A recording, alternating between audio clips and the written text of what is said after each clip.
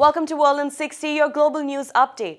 In Ferguson, 2 police officers were shot during a demonstration after the resignation of the city's police chief. The officers have just been released from the hospital. In southern Somalia, at least 8 people died in an attack by suspected militants Al-Shabaab. The attackers shot their way through the government-fortified compound after setting off an explosion at the entrance gates. The compound houses the UN offices and the administrative headquarters of the newly created Southwest state. All 5 gunmen are believed to have been killed. A lower court in India has refused to lift a ban on screening India's Daughter, a controversial documentary on the 2012 gang rape. The Delhi High Court will hear the case in response to the petitions filed. Authorities say screening the film could lead to an atmosphere of fear and tension. I'm Akriti Jagmohan, and this has been World in 60.